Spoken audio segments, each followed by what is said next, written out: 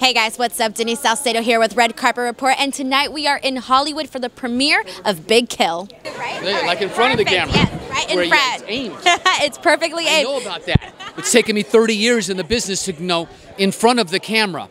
Okay. That's what I was gonna say. 30 years in the business, you've done so many projects, so many credits to your name. I want to know, how does Big Kill, I guess, stand along with all of the rest of them? You know, it's another one of those projects that was an opportunity to support, a young filmmaker, and to support somebody who I thought was, really talented.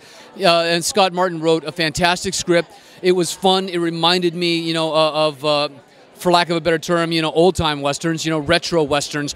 There was, literally within pages, I was thinking of Butch Cassidy and the Sundance Kid. And when I got to Johnny Kane, my role, I was thinking Lee Van Cleef, Charles Bronson, the Magnificent Seven. I mean, there's a scope and a size, to this particular Western that, I had to give him props, not only for paying homage to those films that came before, but for having the guts to go and try to make something like that. And I know, he didn't have a lot of money, but he had a lot of talent and he had a lot of enthusiasm and grit. So I'm always happy to support something like that. Plus, the role was a lot of fun. It was an opportunity for to flip some things on its head. I'm usually Native American. I'm usually, the good guy, and in this, I'm the cowboy, and I'm the bad guy. But I did grow a Charles Bronson mustache, so. Now, you already have all of this knowledge when it comes to Westerns. I want to know, for you, what is the biggest challenge of doing not just a Western, but maybe a period piece in general? It's interesting. I mean, first of all, you put yourself into those clothes, as it were, and into that character, and you have to divorce yourself from a very contemporary frame of mind. You have to embrace the worldview of somebody, 150 years ago, and not everybody in the industry is cut out to do it. Some actors are very, very contemporary. They can't get away from it. They can't get away from their urbanness. And you can put on the clothes, but there's still a vibe. There's still something that just doesn't, feel organic to the period or to the locations.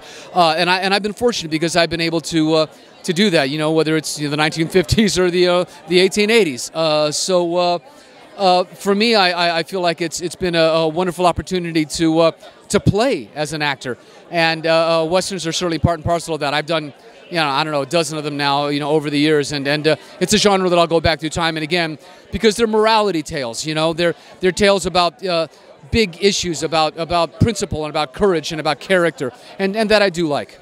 Is there anything that you do? I mean, now, granted, you've had so much experience with doing this sorts of films, but is there anything that you do to mentally prepare yourself to get you out of the modern mind frame?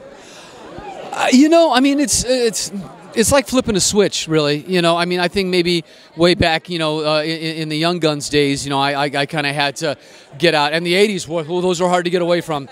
80s are really hard to get away from.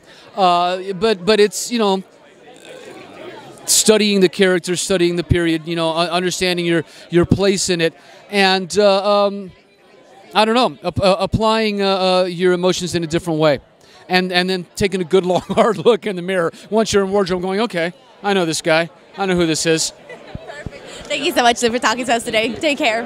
Thank you guys so much for watching. Make sure to give this video a like, subscribe to the channel for more, and in the comments let me know, what do you think about the Big Kill?